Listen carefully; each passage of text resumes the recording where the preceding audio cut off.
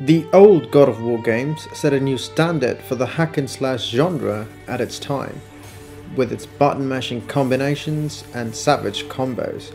But let's be honest, all you did was abuse the square square triangle combo. So when the new God of War dropped everything to rebuild its new combat system, it had a lot to live up to, pleasing the old and the new fans alike. And so in this episode of Player's Narrative, we'll break down how the new God of War brings depth to its gameplay.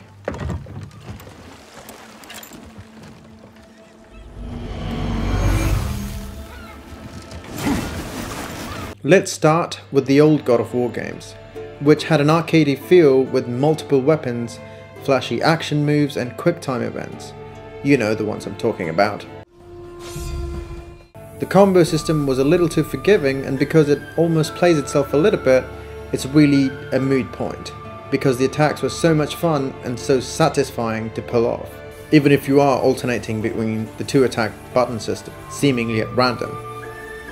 But after 4 major titles over the span of 10 years, it got a bit rote. Enter Kratos' new handy weapon, the Leviathan Axe.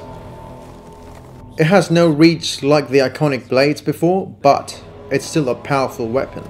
It's just as versatile and does what an axe is supposed to do.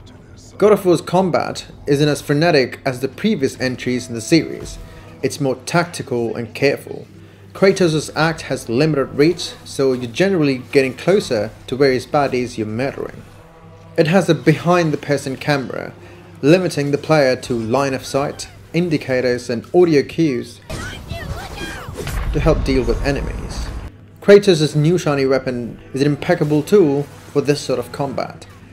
Most of the Leviathan Axe's charm stems from the ability to throw and recall it. It's just like Thor's famed hammer. I guess the dwarves only knew one power for the weapons. Instead of an automatic process that boomerangs the axe straight back to your hand, players have to recall the axe with a button press. It's a task that may sound an onerous and extra part of the process, but it actually opens up more options for gameplay. Kratos isn't defenseless when he divests himself of the axe. He's free to continue to go to town on enemies using shield and his fists. In fact, there's enemies particularly designed for this, like the Revenant who can dodge your axe throws, and some frosty enemies are completely resistant to your axe. This makes the decision to throw the axe less of a choice to lose a powerful weapon, and more one that opens up the combat across the entire battlefield. You could freeze a Draugr in his place and show the other one a good time with your fisticuffs. You could strafe around and line up enemies in line of sight to hit a bunch of them as you recall it. This, paired with precision throw and the fact that your axe always hits an enemy on its way back, certainly gives the players a bevy of options. One of the things that they do retain is the ability to heal during combat, which takes a few seconds as Kratos smashes the stone to the ground, risking a potential hit, or death because God of War means Jack when the enemy is purple level. Atreus can shoot arrows on command and will strangle enemies on his own. The axe can have runes with different powers that can be switched at any time. And finally, you have a shield to block and riposte. Now, most of these fundamental combat elements sound like they're being ripped right out of Dark Souls, and you'd be right to assume so, as it does have its spirit, as creative director Cory Barlog puts it. Dark Souls, as much as we like that game, there is kind of this interesting loop inside of it that we wanted to capture. That's when we really, I think, started embracing the fact that not all God of War just has to be charge in, hit, and then sort of wake up after everything's over, right? We just didn't have that strategic element, that cerebral engagement. Combat in Dark Souls is a methodical affair. Block, then attack, dodge, then attack. Attacks are slow and easily punished if missed. Even drinking a health potion takes several seconds, unlike most action RPGs where it's instant. The game rewards the players that can keep their wits about them and actively punishes mindless button mashes. This style of combat is condensed to its core elements, and the natural evolution of God of War's DNA makes the player still feel like a god and yet be challenging. Unlike Dark Souls, there's all these contextual moves that you can pull off, like when running or evading.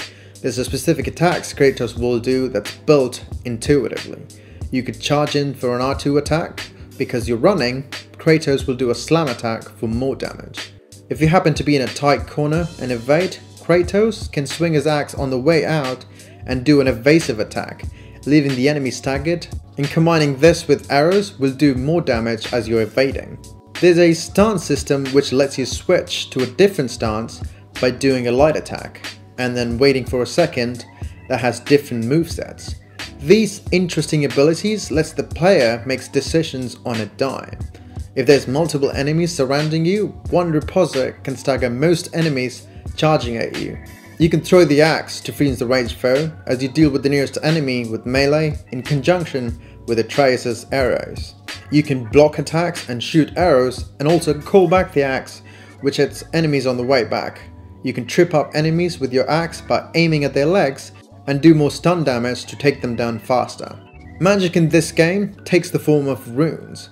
You can attach different runes for a light and heavy attack with your axe and swap them before a battle to the ones of your liking. You can hold down R2 for a charged heavy attack, which gives you iframes for a few seconds, and it also adheres to the game design of risk versus reward. If all of this frustrates you, you could simply hold down the left and right sticks to let out some Spartan rage to do massive damage as you gain back some health. You can be aggressive and defend yourself at once with the shield to block, and let Atreus shoot arrows to do more stun damage. Veteran players good at evading can be more aggressive with a rune called Talisman of Betrayal that lets you slow down time to go in for another attack. With Atreus shooting different types of arrows, it only multiplies the buffet of options for the players to pick and choose. The single camera shot helps blend the player's narrative with the developers seamlessly. It does all this with smooth animations and finishing moves, resulting in a deep combat system with panache. Kratos doesn't have a stamina stat, I guess From Software has a trademark on that. These, combined with Kratos' grunt, impressive particle effects and controller rumble, you're pretty much playing God. The shift in design focus from button mashing and arcadey feel to a more tactical and methodical one was a risky creative choice from Santa Monica Studio, but it resulted in the game evolving organically. It's the same game every time you play, but it's extremely sort of non-deterministic.